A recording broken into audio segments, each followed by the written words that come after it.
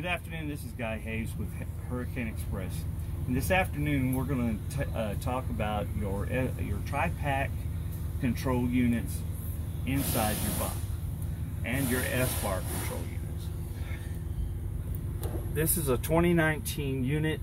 It has a newer unit and it has a separate S-bar heater unit.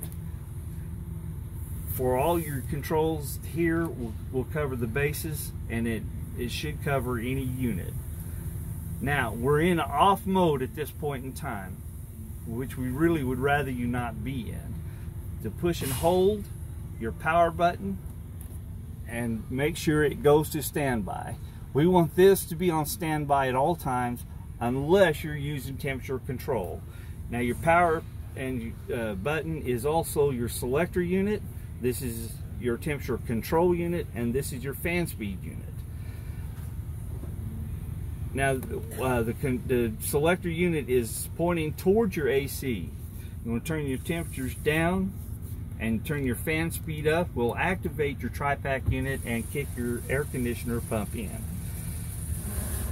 If you want just simply to circulate the air, you can change your selector switch to fan, and it will not affect the temperature control, but your fan speed you can still regulate.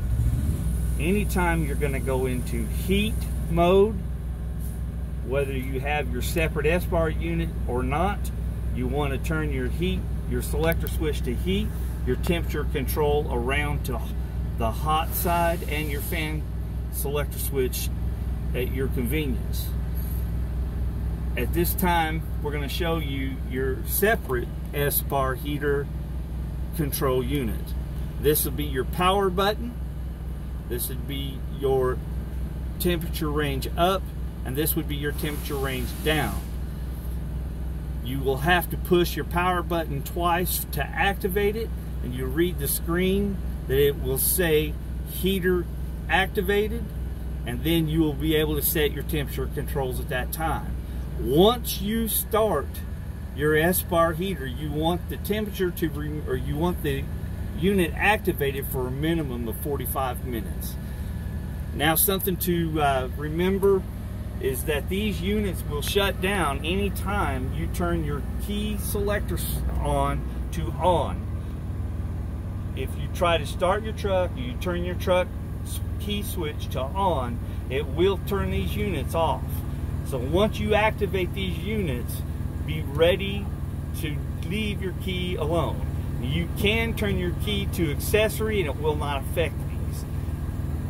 So what we want to remember, the things that we really want to remember, is that when we turn our key switch to on, it will deactivate these units. When you turn your key switch back to off, your TriPac unit will go back to standby only. So if you want your air conditioner back on, you'll have to come back over here and turn your air conditioner back on. That should conclude our day today on this TriPac unit. Thank you very much.